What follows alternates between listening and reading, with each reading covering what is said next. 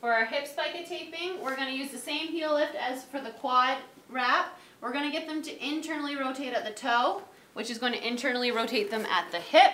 And we're also going to get them to flex at the hip by asking them to stick their butt out.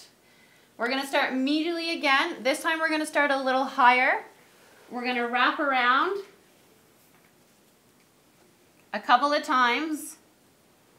And then we're going to go across the opposite ASIS, applying an increased stretch, and then wrapping back around.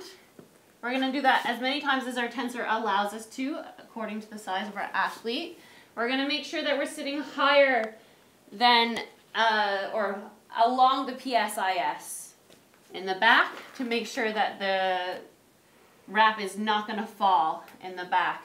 We continue this pattern, and then we would tape down our tensor around the leg, and then this will help them adduct for an adductor strain, and it'll help them hip flex for a hip flexor strain.